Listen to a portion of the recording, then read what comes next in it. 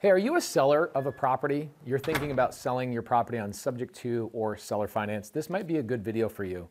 My name is Morby, and if you don't know me, I am the author of a Wall Street Journal best-selling book published with Bigger Pockets, one of the biggest companies in the real estate space, all about creative finance. I have been talked about as the most creative investor in the nation. Now, am I trying to brag and bloat? No, I'm not. I just want to make sure you know that what you're about to learn is from somebody who's done thousands of these transactions.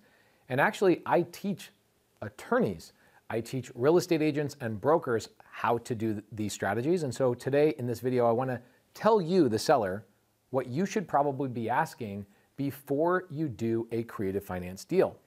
This might be a long video, and I apologize in advance. I'm just one of those people that I prefer to have people talk to me rather than have things hyper edited and all planned out. I want to feel like I'm having a conversation with you. So get your pen and paper out. If you are about to do a deal with maybe one of my students or maybe even me, this will be really, really helpful for you. So I wrote down a lot of things that I want you to make sure as the seller of a creative finance deal you are asking.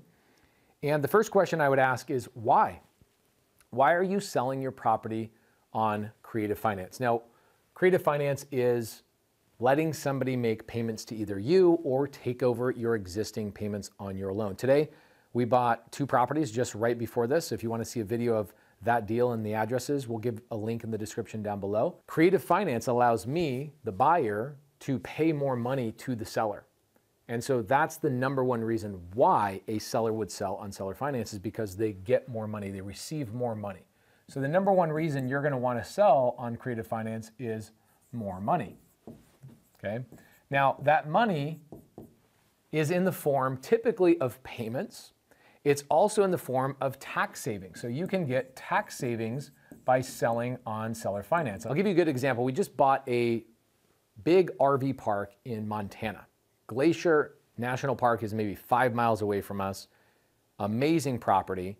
The seller, Eric, lived in Bozeman. The property's up in Glacier, which is about 3.5, 4-hour drive for him. And it was just problematic. He didn't want that asset anymore. And he said, I want top dollar. And he hires a real estate agent, hires a real estate broker, puts it on the market. For many months, the market would not pay the price that Eric, the seller, wanted to get. And so along comes my team. Jordan on my team calls the seller, calls the broker and says, it looks like the property's been on the market for a long time. The property obviously is not as valuable as you thought it was for cash buyers. So why don't you sell it to us and we'll give you the price you want as long as you give us the terms that we need. So in this $5 million purchase, we gave the seller exactly the number he needed. He wanted $5 million. He was just married to that number, and it makes sense. He put time, energy, risk into that property, but turns out it just wasn't for him. He wanted to buy in Bozeman, Montana, not Glacier. But he didn't want to be a victim of what's going on in the marketplace right now, where interest rates are really high. So if Eric, the seller, he's got this property, let's just put a P there, and the buyer that has to pay the property, the value that Eric is asking for, the buyer has to go to a bank and go get an 8 to maybe 9% interest rate loan. And because that interest rate is so heavy right now, it makes the buyer's ability to pay Eric's asking price almost impossible. So what we did is we went back to Eric and we said, hey, if we're the buyer, how about we just remove the need for banks and you, the seller, become our bank, and we'll give you the $5 million that you're asking for. We'll give you a little down payment, but we'll give you a high purchase price. And so I look at it like a teeter-totter. Okay, here's the teeter-totter. High purchase price, typically, seller wants a high purchase price. You better be giving your buyer a low down payment and a low interest rate to make it worth their time. I see a lot of sellers that say, well, yeah, I want my $5 million sales price on this big asset, and I also want 10% interest. Well, what's in it for the buyer? And we'll talk about how to make sure that the buyer is taken care of, because the number one way to make sure you are safe as a seller in a real estate transaction involving creative finance is making sure your buyer can actually make money on that purchase. What happens if I don't make money on this purchase and I pay a really high purchase price, a really high interest rate, and I can't operate the asset? I lose money, and then I just give up and I give the property back to Eric. That's not what you want. So I get a lot of sellers that will ask the what ifs. What if the buyer can't make the payments? Why would you, the seller, sell a property to a buyer that you don't know the buyer can make money on? That's irresponsible. I would not do that as a seller. I would make sure my buyer can make money. I want to make sure they have a lower down payment, a good interest rate, and a good length of time. And we'll talk about that in a little bit. But I went to Eric, said, I'll give you the high purchase price as long as we get a good interest rate. So what he got was a high purchase price. The property's probably worth 4.4, 4.6. We give him $5 million. I paid hundreds of thousands of dollars more. And because I'm the buyer, there was no commissions that needed to come out of his pocket for me. So he got a higher purchase price, remember, more money. And then he also got tax savings because I'm not giving all of that money to him up front. You only get taxed on money you receive. And because Eric is receiving this money over several years, he'll be able to mitigate and lower his capital gains tax by making sure that that money is spread out over a period of time. Now, he got his high purchase price. So we asked him for a 5% down payment and 4% interest on our side with a 10-year term. And he says, done. We just closed escrow on this a couple of weeks ago. Gorgeous property up in Glacier. And we're actually buying a second property from him 3 miles away because the transaction went so well. Eric wins because he got a high purchase price and he's going to get big tax savings and no commission. So this is another one. On my side with a buyer, commissions are lowered, right? Now, if you have a real estate investor or real estate agent involved, we'll touch base on that in a little bit. This is going to be a longer video. So again, get your pen and paper. I didn't have to charge my seller any commissions on my side because there were no buyer's agent representing me. We were working directly with the seller and the agent, and we worked that stuff out. Now, sadly, the agent was here representing the seller. And why do I say sadly? You will find in creative finance that the biggest challenge in creative finance is uneducated real estate agents and uneducated attorneys. Believe it or not, they don't learn these things in school. They have to learn these things on the job, just like all of us. And when you hire a real estate agent who doesn't have any experience in creative finance, they did not teach it in school.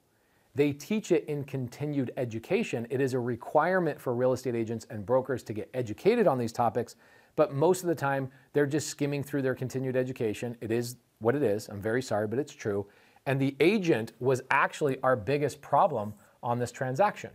The agent didn't know what contract for deed was. And I imagine maybe if you're a seller, you don't know what a contract for deed is. Didn't know what seller finance truly meant. Didn't know what terms we needed to work out. And so most of the time as the buyer, I was just trying to educate the real estate agent. And what ended up happening is most of the negotiation was actually going on behind the broker's back because the seller was frustrated with the fact that their agent didn't know what they were talking about. So you're going to run into that a lot. So whenever I criticize agents, I'll tell you about 99%, and I'm not exaggerating that, 99% of real estate agents do not understand creative finance. They don't understand seller finance. They might know what the term means, but if you tell them to structure a good deal for the seller and the buyer, they couldn't do it. So most of the time, agents are going to be a problem, and also closing attorneys are going to be a problem. So make sure you ask the questions that I'm going to tell you to ask. But the first thing you want to ask is, why? Why am I selling on creative finance? Well, again, 1, more money. 2, tax savings. 3, you save a lot of money on commission. Number 4, time. If Eric, the seller, sold his property for $5 million to a conventional buyer, that would have taken 4 to 6 months. Why? Well, because they're going to have to go out and get financing and raise money and bring investors in and do this whole thing called a Reg D offering, which we don't need to talk about today, but they're going to go and raise a bunch of capital from other investors, and it takes months and months and months to do. The buyer also would have gone through a lot more due diligence. Okay? Now, number 5, there is something beautiful about this is that there are less people involved in a creative finance transaction. Okay, so for example, if I'm not going and getting a bank loan, right, as the buyer, the seller is letting me make payments. He's saying, hey, I'll sell it to you for $5 million. We're going to create an agreement between us where you give me 5% down, so that's $250 grand, 4% interest, and I'll let you make payments to me for 10 years. That's our terms. The bank is actually Eric. Eric is the bank. So there's no need for me to go to a bank Therefore, there's less people involved. What does that mean? Another big reason why this is a benefit to you as the seller is if there's less people involved, there's less costs associated, and there's also less problems. Now, if you've sold property before with traditional means, there's about 51 people involved in a real estate transaction. Believe it or not, we don't need to go into that, but there's a lot of people in a traditional real estate transaction that slow the process down. Appraisers, for example. What do I need an appraiser for? If I'm buying the property directly from Eric, and Eric is the one giving me the loan, right? That's you, the seller. You are acting as the bank with the buyer. What do I need an appraiser for? I don't. I also don't need a survey. And if I choose to do so, I also don't need a full-blown inspection, which actually I did not do on this property. I bought a $5 million piece of real estate without an appraiser, without an inspection, did not hire an inspector. We didn't have a survey. We didn't do any of those things. We made the process very, very simple and easy for the seller. My equation, usually what we find is there's about 7 less people involved in a creative finance transaction. So if you decide, maybe you're a seller that's in foreclosure. I don't know. We just bought a property today. One of the properties we closed on, the seller was in foreclosure, and the seller was about to lose their house within about, I think it was 2 days. So if you're going to lose your house in 2 days, are you going to be able to go through a buyer that's going to go get a loan and have all these people involved and real estate agent? No. The best thing for you is let the buyer come in. I, as a buyer buying with subject to or seller finance, I can close typically within 12 to 36 hours in a very quick manner. Now, I prefer 4 to 10 days, but even that, what if you have 4 to 10 days to close a real estate transaction? I don't know any agents or brokers or loan officers that are closing transactions start to finish in less than 10 days. Just doesn't happen. So less people, less problems, less cost, less time, more money in your pocket. Tax savings are significant for sellers, significant. And most of the time when I realized creative finance was a thing, I actually started asking the question of why would a seller ever sell their house with cash? It doesn't make sense. They're going to get hit with a capital gain, right? If it's not your primary home, you're going to get hit with a capital gain. That's huge. And when you get that big chunk of money right up front, that's a problem. So big tax savings. In fact, I get most of my sellers. Eric, this seller here on the Glacier Park, hired a CPA to go through and verify everything that I was saying about how much taxes he's saving. And the CPA came back and said, I learned something I did not know today. He had to go back and verify it with the IRS, verified the fact that this seller can stretch out his taxes over 10 years instead of getting it all hit up front. So there's a lot of reasons why sellers will sell on seller finance. Now, these are good, positive motivators. There are other reasons why sellers sell to us on seller finance, and here are some of them. Some of them, if you are selling subject to or Subto, that's the logo we have here, and you'll see the logo all over the place, subject to. Doesn't actually mean the number 2, but it's just been our logo. One of the biggest reasons why somebody will sell to us on subject to is because they have a lack of equity. Now, what does equity actually mean? This is a problem real estate agents don't understand, and most people actually in real estate don't understand what equity truly is. They think that if I have a house, let's say I go to Zillow right now, and Zillow tells me my house is worth $400,000, and I owe my bank $370,000. Let's say it's Chase Bank, right? Let's say I have a loan with Chase at $370,000, and Zillow tells me my house is worth $40,000. Well, that's a problem because there usually are people that will say, yep, there's $30,000 in equity here. Pace, there's a $30,000 chunk of equity. No, there's not. In fact, this seller has negative equity. They're upside down. They have less than $10,000. They have negative $10,000 in equity. Why? Look it up. The average cost to sell a house in America is 10%. I'm going to say that again. The average cost to sell a house on the real estate market with an agent and another agent, closing costs, concessions, all the little minor repairs that you've got to do on the house, the average cost to sell a house is 10%. So 10% of $400,000 is $40,000. So it's going to cost me agent's commission. You know how many people are involved in a real estate transaction that the seller has to pay for? You've got your agent. You've got the other agent that's representing the buyer. Then you've got the title company, right? You've got the appraisers. You've got all these other people are getting paid in order for you to sell your house. And the seller typically pays for the majority of those things. So if your cost to sell this is $40,000, do you really have $30,000 in equity? No. You have negative $10,000 in equity, negative $10,000 in equity. So a lot of the sellers that we buy houses from, they do the math, and their agent, this is kind of sad, but this kind of highlights to you one of the things I'm going to ask you to ask. Does your real estate agent know what they're doing with creative finance? And the answer is they don't really know what they're doing a lot of times in traditional real estate, believe it or not. I get sellers that list their property for $400, they only owe $370, and their agent never explained the fact that the seller is going to come out of pocket the day they close escrow with their new buyer. I would be asking your agent for a seller net sheet.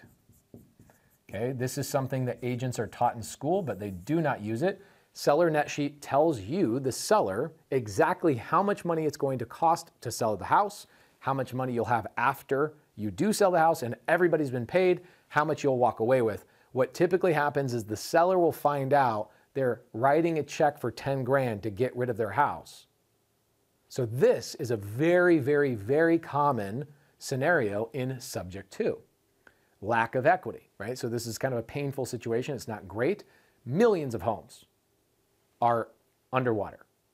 And you look at this and you say, no, they're not. The reality is after you understand the math, they are, okay?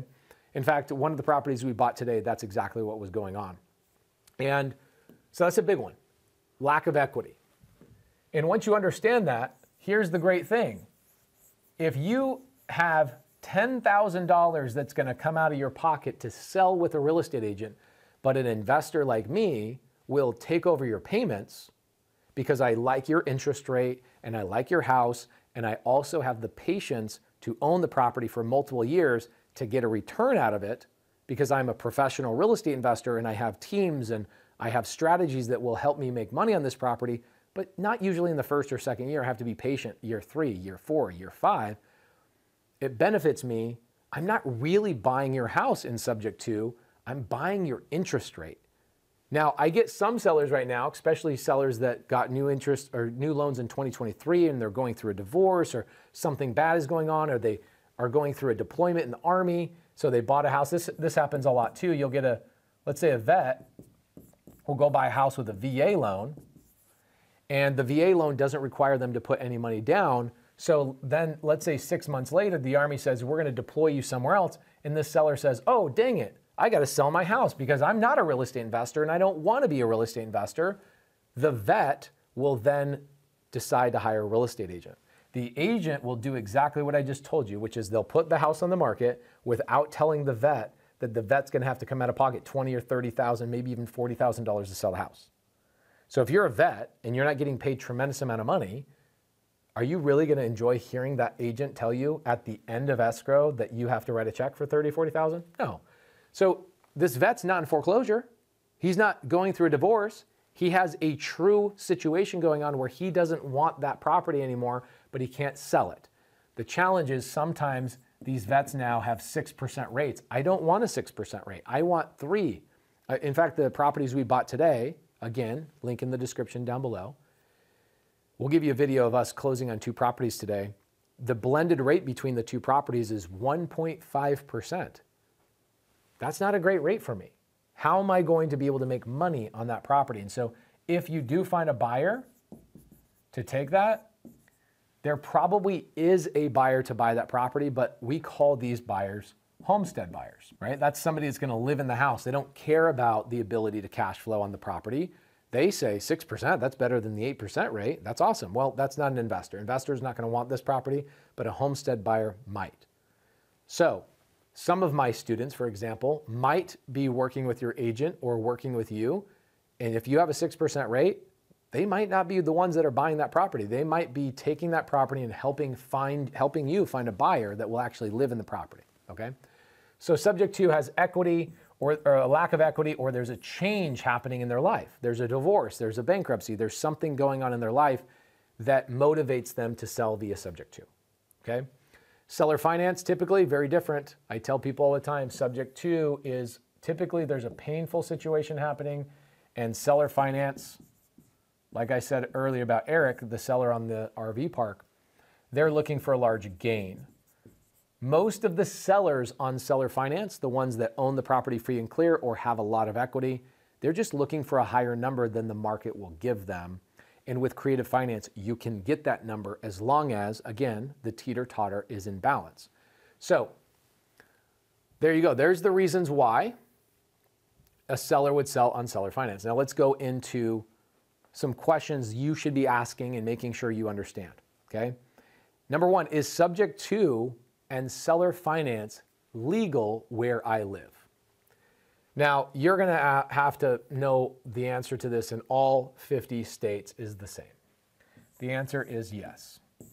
In all 50 states, even Puerto Rico, all the territories in the US, and a lot of countries around the world, subject to, or as we just commonly refer to as sub to, and seller finance are all 100% legal. You will run into a lot of people. In fact, I'll give you a video, another link in the description down below, of me interviewing one of my attorneys, Harry Marsh, out of North and South Carolina. He's a closing attorney there. And he'll express in that video how he commonly runs into agents and other attorneys who have never done these transactions. And you will also run into them yourself. Here's the sad thing. If you run into an agent or a broker that says that these things are illegal, run from these people immediately. Do not work with these people, or ask these people to actually get somebody who's experienced in these things to do the deal with them. What I will typically do, if I'm buying a deal and there's a broker involved that's saying this is illegal, I will bring my attorney, Sean, and I will have my attorney walk him through and educate him on something he obviously does not understand. But if you are working with an agent, a broker, or an attorney that says these things are illegal, I'm telling you right now, they are so wrong, they are inexperienced, and they have not actually read the law. What I'll do is I'll give you a link, again, with my interview with Harry Marsh, and I'll give you a link to Sean St. Clair's website. So if you want to hire Sean St. Clair and get a third-party opinion, Sean St. Clair will absolutely walk your attorney, your broker, your agent through those things. But typically, you just need to talk to a broker or an attorney that knows what they're doing. Welcome to real estate. Real estate's no different. Title companies, escrow officers, real estate agents are probably the worst, and then closing attorneys are right behind them. If they're not experienced in the thing, do you think they're going to admit to you, the person that is paying them, do you think they're going to admit that they don't know what they're talking about? The answer is no, they're not.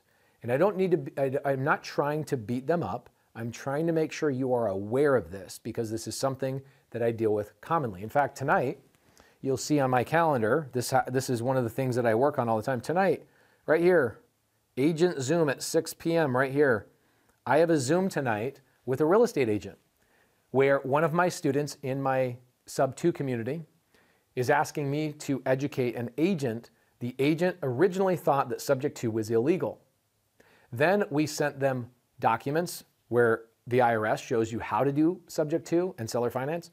The HUD main website shows you how to do sub to and seller finance. There's actually a line item on settlement statements that allows you to just cross in subject to. And then also we show agents where their continued education in all 50 states has subject to and seller finance and novations and wraps and all these other creative finance strategies are all taught in continued education with agents, brokers, and closing attorneys. The problem is they will not admit to you or even themselves that they are not educated on these things. So what will they default and say? They will say, subject to and seller finance is illegal. So if you are a seller and you are talking to one of my students, send me an email. We'll put in the link down below. I'll give you my personal email and I will send you legal line items showing you exactly where it is legal in the all 50 states and all territories that you can sell your property subject to and seller finance. Okay? So another question you've got to ask yourself is, who is my buyer? This is a big deal. Who is your buyer? I wish I could give you a full real estate education, Mr. or Mrs. Seller. I wish I could give you a full real estate education, but typically, here's you. You've got this property. You're either living in it or maybe you have a tenant. Doesn't really matter for this scenario. A lot of times you've consulted a real estate agent where most of the time real estate agents, they don't even own their own real estate. Most real estate agents don't own their primary home, and even more of those real estate agents do not own a single rental property. So you are hiring an individual who went through a 2-week class to sell your piece of real estate, that the only way they would know how to be a really great real estate investor is if they went 5, 10 years being out in the real estate world and did these deals themselves. It's very rare. It doesn't happen that often. It's 1% of agents. I call them unicorn agents. But what's going to happen is you're going to have a buyer, at least somebody who's posing as a buyer. A lot of times you'll have a buyer that will say, hi, real estate agent, I'm a real estate investor. I want to buy the property. We want to do subject to or seller finance. The agent says, okay, great. Sounds awesome. This is becoming more and more common. One of the goals we had with this YouTube channel was to normalize the conversation around creative finance. And I think we've done a good job with that. Again, Wall Street Journal #1 bestseller last summer, all about these strategies and these tactics, okay? So we're doing a good job. We're normalizing these conversations. So a lot of real estate agents are now coming to the positive side of this. The agent says, okay, I'll work it out with my seller. Cool, they work out terms. They say, here's the purchase price, here's the thing, here's all of our terms, and I'll get to terms in a little bit. The buyer then has control over this contract, right? The buyer now has this contract, and one of multiple things are going to happen, okay? One, that buyer is going to actually invest and buy the property themselves. Two, they're going to do what is called wholesaling. And they're going to take that contract and they'll find somebody like me who is investing themselves, and they'll ask me to pay them a finder's fee. Guess what? This is also legal, perfectly legal. It's legal in all states. Anybody can do this. They can wholesale the contract to me, and I can pay them a $5,000 fee, a $10,000 fee, a $50,000 fee. In fact, we paid somebody, one of my students last year got a $150,000 finder's fee for bringing a big multifamily property to me on seller finance. So these buyers sometimes are not necessarily buyers. You should probably know that. Now, should you be bothered that somebody's making money on finding a buyer for you and wholesaling a transaction? Absolutely not. You don't get upset when Amazon makes money because they found a product and sold it to you. In fact, talking about the book, Amazon sells this book. Am I upset that Amazon is making money bridging the two gaps and finding the actual buyer? Amazon's not the buyer of this. They buy it from me, Amazon then sells it to the consumer, and Amazon makes a finder's fee. They're essentially wholesaling my book. So this also happens in real estate. You need to be aware of this. I would ask the buyer, are you planning on wholesaling this? And if they say yes, don't be upset. You need to ask them, perfect, no problem. I imagine you're going to get a finder's fee for this, but I want to know who my buyer is. And I'll get to that in a second. The third thing that could be happening is they could be moving in themselves, okay? Because some of the sellers that are coming around in the marketplace now have 6%, 5%, 7% rates, which I don't love. I don't want to invest in those rates. So typically, I will help find a family. We call them the homestead buyer. We just talked about it a little bit ago. And the homestead buyer will pay that person also a fee, okay? So these are the three things that are happening when somebody's working out a deal with your real estate agent, or maybe even with you directly. I would ask your buyer, are you intending to invest this yourself? Great. Here's the next question. What are you planning to do with it? Now, why is this an important question? For a while, when I was first starting in the business, I didn't want the sellers to know what I was doing with the property. I didn't feel like it was their business. It literally is not their business. It's my business. But if I'm asking the seller to be the bank and I'm asking the seller to let me take over payments, don't you think it would benefit me to make sure the seller and I have a very good agreement and a very good long-term relationship? The answer is yes. You're going to have a long-term relationship with these buyers. So what is the buyer doing with the property, and why is that important to you? It's important because the number one way, I'll get to the paperwork, I'll get to the protecting yourself, but the number one way a seller can protect themselves in a creative finance transaction is making sure that your buyer is making money. If your buyer is breaking even every single month on the cash flow, let's say they take over your payments and the payment they take over is less than the money they're bringing in, that's a good thing. They have a spread, they can pay their payroll, they can pay their people. There's a financial benefit for them to be there, right? But what if your payment is higher than what they can rent it for in the market? That's a problem. You do not want to be selling your property to a person that's going to rent the property if that's the case. I would make sure that I ask my buyer, what are you doing? Are you doing a midterm rental? Are you doing a short-term rental? Right? Midterm rentals, like insurance companies will rent these properties when a family has a flood or something happens to their property. They will rent out an investor's property, fully furnished. You can find these properties on like furnishfinder.com and all sorts of places. Short-term rentals, what? Airbnb and VRBO. Then you've got sober living, or assisted living is another one. Assisted living, regular rental, right? That's about 85% of my portfolio is just regular rental.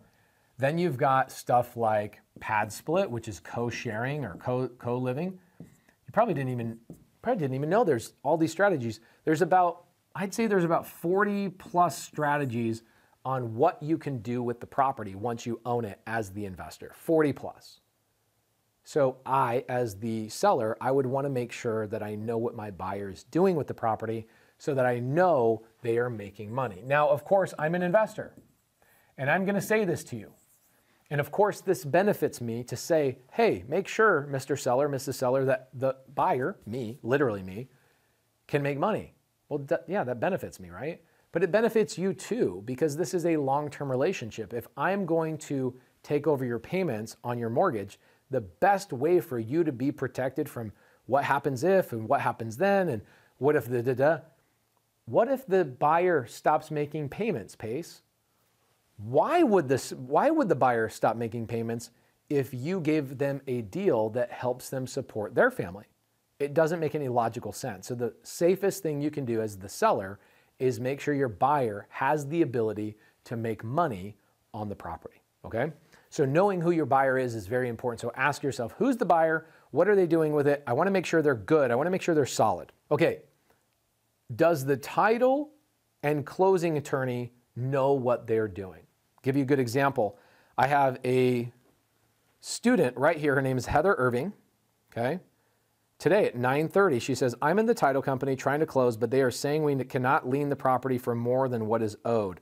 And I sent her a nice 1-minute voice memo. And then she came back and they said they're super confused. I had to send her another voice memo, and I told her, reach out to somebody on my team. My team, this just happened. I just showed you the text message. Title companies and escrow officers do not get paid enough money to go out and research all the strategies that are legal in their state. So you will run into title and closing attorneys. And here's the challenge with this, okay? Remember your real estate agent that I told you is not super educated in creative finance. Your real estate agent, guess what? They get kickbacks from title and escrow officers, 100% of them do, when they tell you, hey, we should use, let's say, Fidelity. I like Fidelity, they're awesome, but there's a lot of title companies. Fidelity's a big national one. Your real estate agent, we should require the buyer to use Fidelity. Perfect. But we did a creative finance transaction. Does your title company actually close transactions like this? You don't know this as a seller, but we do. Title and escrow companies are as common as Starbucks. No exaggeration, there's that many title and escrow companies. So when I'm going around the state and I'm driving around, that title company might be really good working with real estate agents. That title company is investor friendly, as we call them. And You've got to ask yourself as the seller, does my real estate agent actually know a title company that knows how to do these transactions? Why would I go to a dentist when my foot hurts? Does that make sense? They're both doctors, but why would I go to the dentist when my foot hurts? Real estate agents will just say, Fidelity, they're a title company. No, they're not. The person inside the title company is called an escrow officer. And guess what? This escrow officer came from a different title company. Maybe worked for an investor. Maybe they're brand new. Maybe they were friends at real estate school. This person decided, I'm going to go be an escrow officer, you go be a real estate agent, and let's share business with each other. Awesome. They should be doing that. But this person, do they have the experience? Do they know what they're doing? Chances are they don't.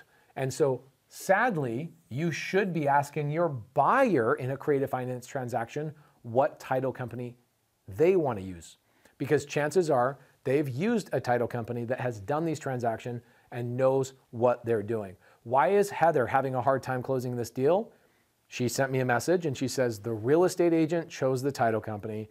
The title company said, yes, we know how to do these transactions, and now they can't close the deal. The seller's upset, blaming the buyer. It wasn't the buyer's problem. It was the real estate agent and title company's problem. These are things your real estate agent will not tell you. Okay? So next one is, does my real estate agent know what they're doing? I know I've been beating up on real estate agents, but I kind of have to, because this is something that is not common knowledge. Let's be very clear. Your agent, how long did they go to school? The average real estate agent goes to school for 2 to 3 weeks. How do they go get business? They market on social media. They go and do open houses. They network and they do all these things. They spend all their time getting new business. Cool. So if they're spending all their time getting new business, guess what they're not spending their time doing? Getting educated in all the strategies of creative finance. The only way your real estate agent will ever actually understand creative finance is if they interface and do a creative finance deal. So I would ask the agent, hey, have you done creative finance deals? Have you been involved in these things? Because if you haven't, I probably should not be taking your advice. And guess what? Chances are their broker also has no experience in creative finance either. You got to go to people and you've got to work with people that understand creative finance. Now, if the agent doesn't understand creative finance, I hope that they just admit to you, hey, this is my first foray. Let's go learn this together. A lot of agents end up joining my community just to learn how to do this properly, okay? So ask your agent to be honest with you. And if they say, yeah, I've done these a lot, this is great, let's do this deal. When was the last one you closed? Now, creative finance, in my opinion, not even my opinion, is way easier than traditional finance because there's way less people involved. It will be easier on your agent, but there's new terms, new paperwork, new everything that they don't know. Okay, next question. How am I protected as the seller? The number one way you're going to be protected as the seller is you're going to be protected by making sure your buyer is getting a deal. I know it sounds like propaganda, and maybe it kind of is, to be honest. I obviously want to get a good deal, right?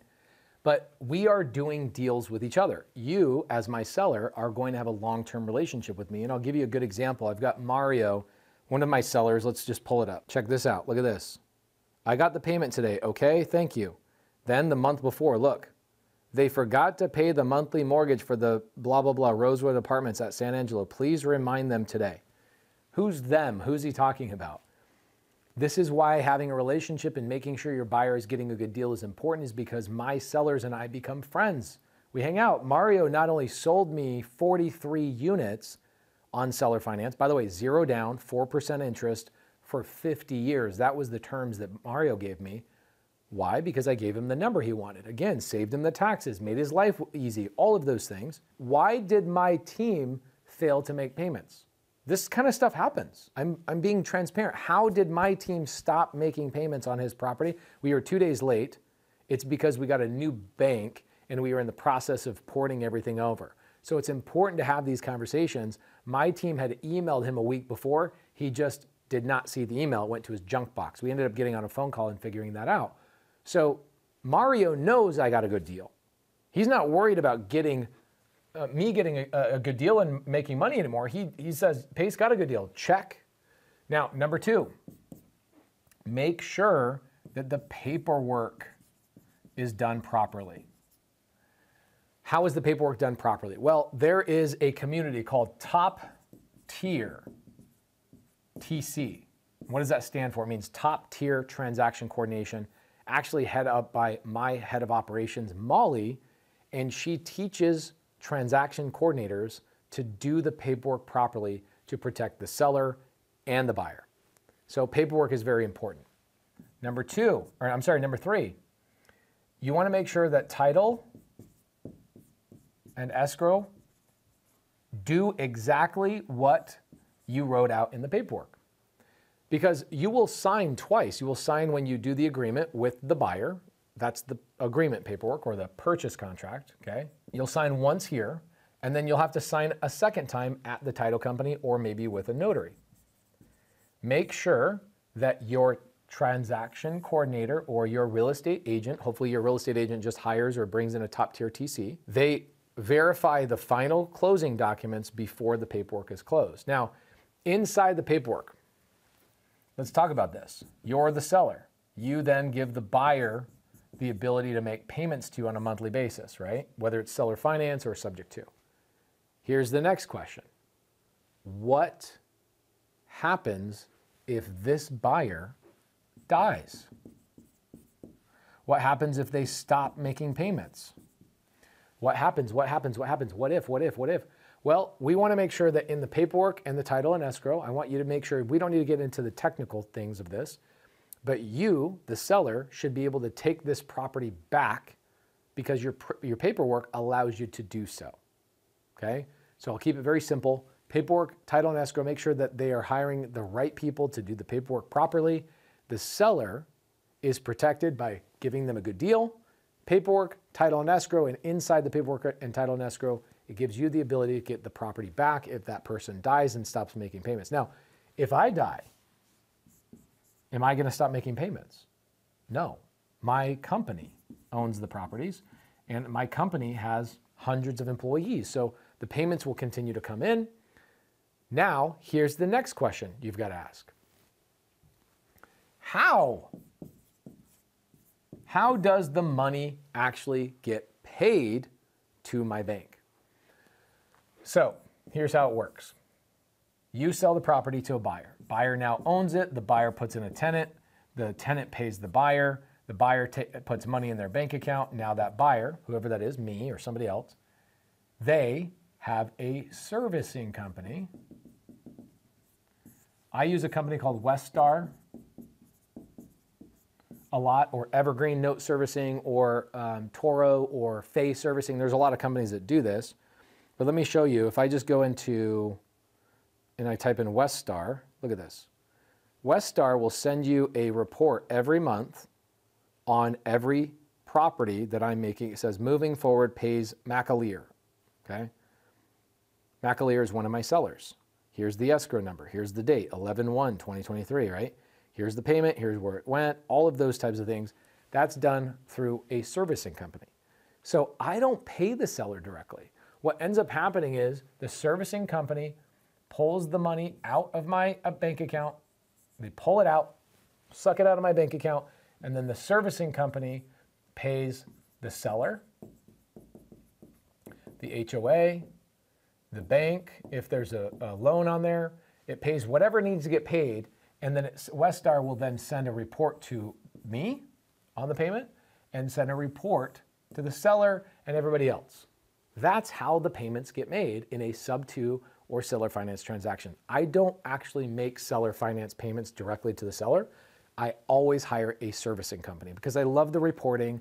It costs like 17 bucks a month per property. It is completely worth it for us to just hire a servicing company to offload the bookkeeping and offload that stuff to make sure the seller is good and everybody's happy. Do I actually need to log into your bank account? No. Do I prefer to have access to the bank account where the bank payment gets made? Of course I do. But do I absolutely need it? No, I don't. Next couple of questions should wrap up the video, and hopefully this has been helpful. So if you're a seller, please make a comment down below and just say thank you. Ask us more questions. I'd love to help you guys out. Let's talk about terms, because this is kind of the last part of the video. What are terms? When your buyer saying, will you sell to me on terms or sell to me on creative finance, they probably shouldn't be asking those questions because that's a little bit too technical. Most sellers don't know what that means. What they should be saying is, will you let me make payments to you? Will you become my bank, right? And what they're basically saying with terms is, number one, what is our purchase price? Number two, what is my down payment? Now, I get a lot of zero down deals. Zero down is very common for me because I help educate my seller that any down payment they receive, they're gonna pay their capital gains tax on. So the less down payment they receive, the less taxes they end up paying. The only reason a seller really wants a down payment is to make sure that if something goes bad, they have at least some cash to solve the problem, etc. But when you have a bona fide, legitimate buyer, you typically don't need a down payment. Now, of course, this is also me trying to tell you, the seller, that, hey, please don't make me put a down payment because I gave you a high purchase price, right? I obviously don't want to put a down payment if I don't have to. My typical down payment is usually between 5 and 10% of the purchase price, okay? So let's say the purchase price on the house is $200,000. I typically am putting 10 to 20K down to the seller. So the seller receives that, that's their security, they feel good about it, all of that. Down payment, cool, that's our second part of terms. Third part of terms is interest rate. If there's an existing loan in place and we're buying it subject to, well, there's no need to negotiate this, right? Because the interest rate's already the interest rate, so nothing to negotiate. However, if the house is paid off free and clear, then you've got to negotiate what the interest rate is. Now, what I use a lot of times, I use a company called bankrate.com, and Bankrate allows us to go over to Bankrate and use one of their calculators to say, well, if I sell to my buyer at 200 grand and I make them put 10 to 20% or $10,000 to $20,000 down at this interest rate, what will their payment be? It will tell you what their payment will be. You don't have to figure out some fancy spreadsheet. Just go to Bankrate, okay? Mortgage calculator, very simple. If the payment is higher than what they could rent it for, then you're not giving your buyer a good deal, right? And remember, the best way to protect yourself as a seller is to give your buyer a good deal. Number 4 is length of time. If it's a sub-2 transaction or a subject to transaction where I'm just taking over payments, usually that's like 30 years. And a lot of sellers will ask the question of, well, what about my credit? Well, what about your credit? You're getting payments made every month on a mortgage. How does that not improve your credit long term? Keeping the mortgage in your name does nothing but benefit you. And I'll get to debt to income ratio in just a second. We'll wrap up the video. So length of time on a sub-2 deal, if you just got the loan, well, then the sub-2 deal is going to be 30 years. In seller finance, what most buyers are shooting for is they're shooting for at least 10 years before they have to refinance, pay you off, or sell the property and get your chunk of money. Okay, I won't typically do something less than 10 years. So again, terms means purchase price. That's typically where the seller wins.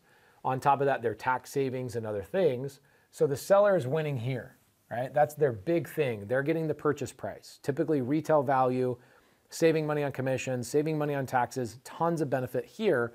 And then the buyer, I know it seems like they're winning on more things, but they're not. The seller gets the higher purchase price, they're making more money, and then the buyer has to basically take years to go get their return. So down payment, interest, and length of time, and that's what terms are, okay?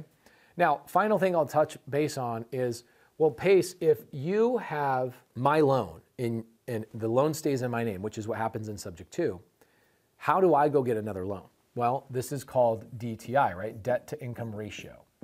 So what we'll do is I'll give you guys access to a video down below. It'll be a video with one of my loan officers talking about how we remove the need for this worry. Okay, we've had about 400 sellers. They were in the process of buying a new house while they were selling their house to a subject to. I've never had a problem showing their new bank that the old bank payment was no longer their responsibility and that we were the ones making the payment. There's a process that you go through, there's paperwork that you go through, but a good buyer, somebody who's learned from me, will know how to do that. So I know this has been a long video, probably 40 minutes, maybe even longer, but I wanted to make sure you had this video. I hope it helped you. Whatever questions you have, please leave them down below. We'll do maybe a whole series on how to educate a seller on selling a property subject to or seller finance. Even jump into other strategies and share this with other people. A couple of things. If you are wanting to join our community, we'll put a link down below. If you want to learn how to be a transaction coordinator to do these transactions, we'll put a link down below. Please take the time, tell us what you thought about this video, how it's going to help you. And if you're an investor, feel free to share this with your sellers. I hope this helps you with your sellers and understanding what they should be asking you. And be a good buyer. Be somebody who honors your word, do all the right things, and we'll see you guys in the next video.